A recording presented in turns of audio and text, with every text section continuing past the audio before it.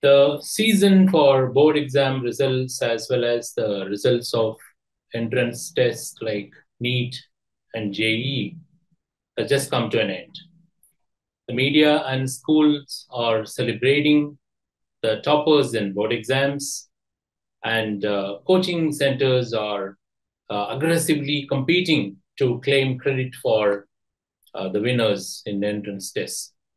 However, all this celebration hides a very uncomfortable truth, something like the dark side of our education system, an underbelly, so to say, which few would like to talk about.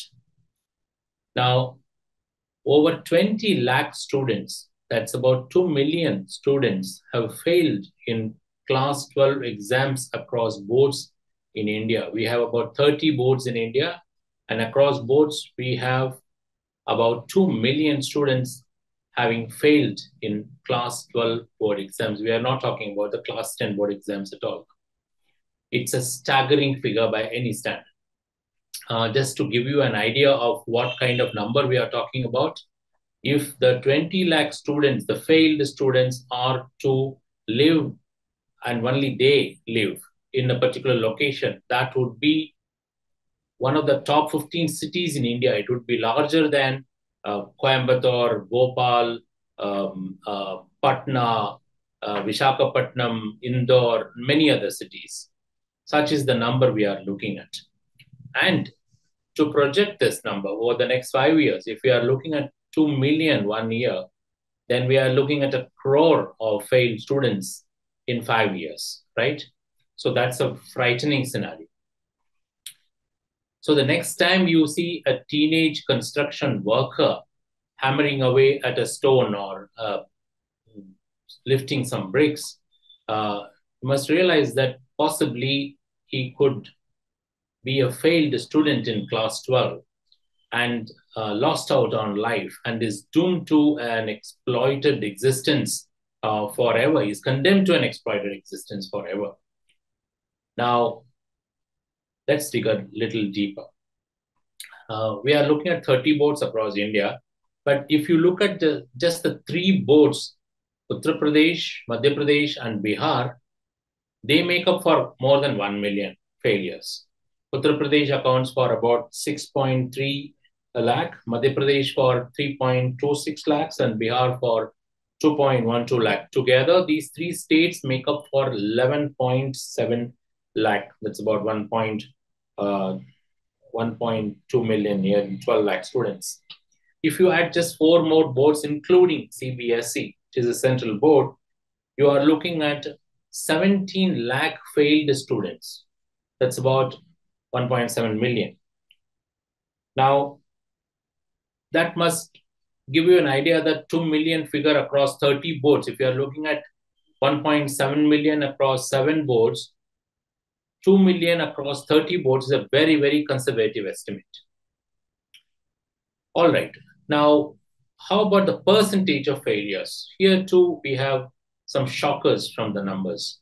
NIOS, for which the data is available only for October 2022, has reported 52% failure. More than half the students who took the NIOS class 12 exams failed last year. We don't have the data for this year. I think they have just released the class 12 result, just released, or maybe yet to release.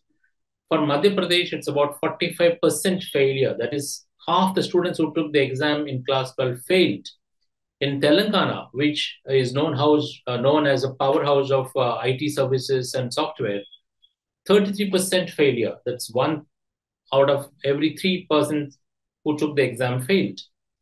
Uttar Pradesh, 24% or 25% nearly, which is about 1/4 of all students failed. The most disturbing data actually comes from the comparison between 2022 and 2023.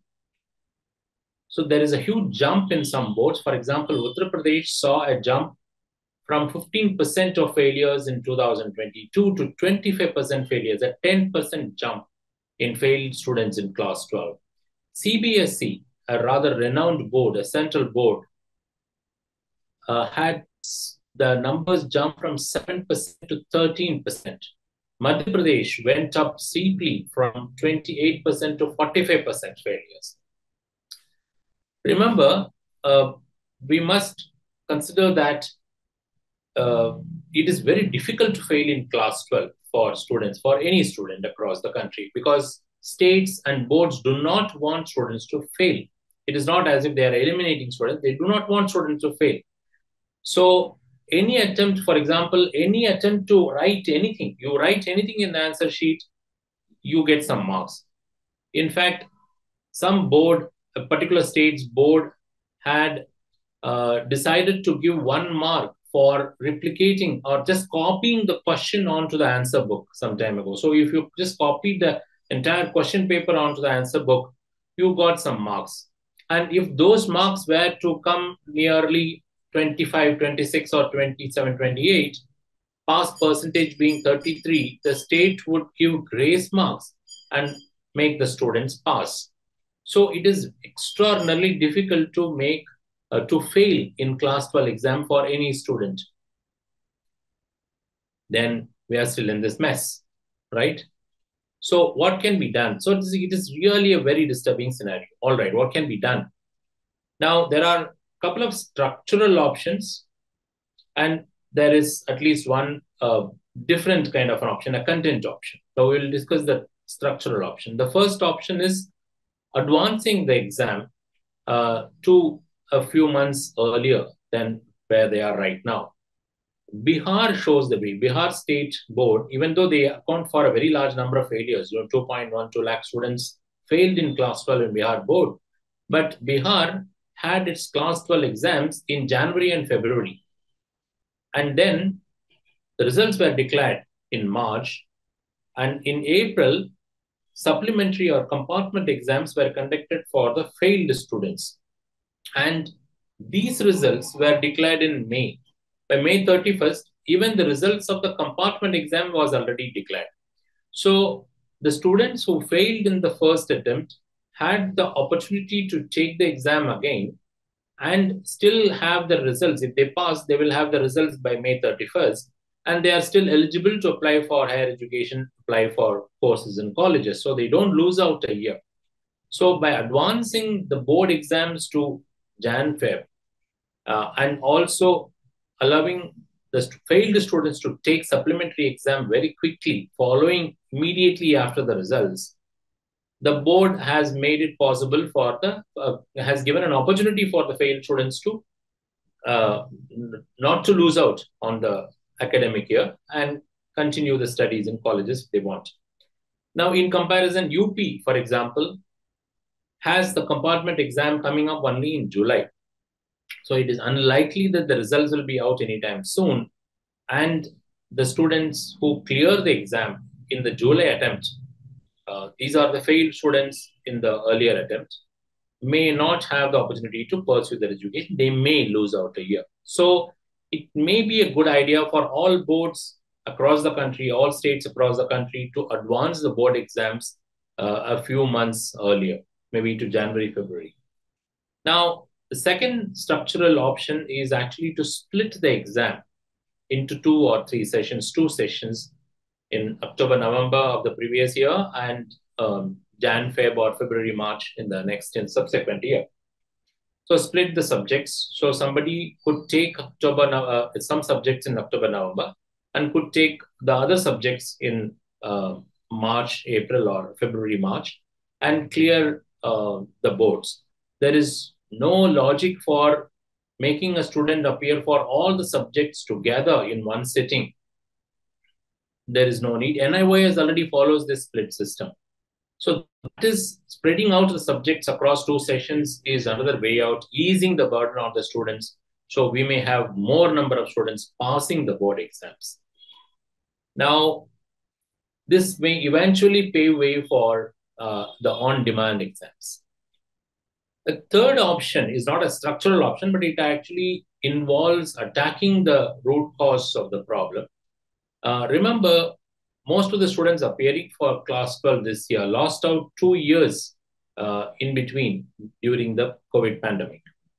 Now, this learning loss has become very critical because they have not recovered that learning loss, but they have moved up to the age appropriate class. So, this, for example, the students who are appearing in class 12 this year were all declared passed in class 10 by most of the states. Most of the states just gave pass marks to all the students in class 10. They did not have exams at all.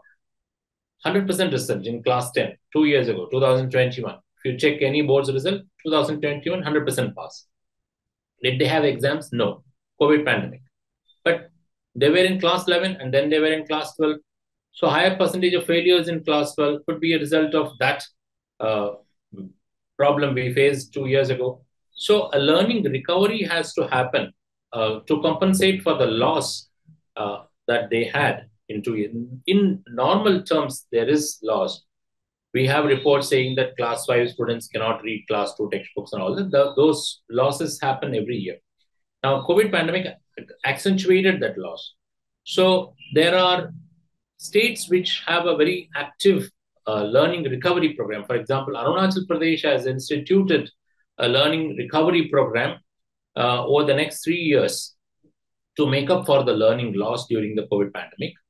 So what this means is that the students acquire the ability to participate in the classroom discussions.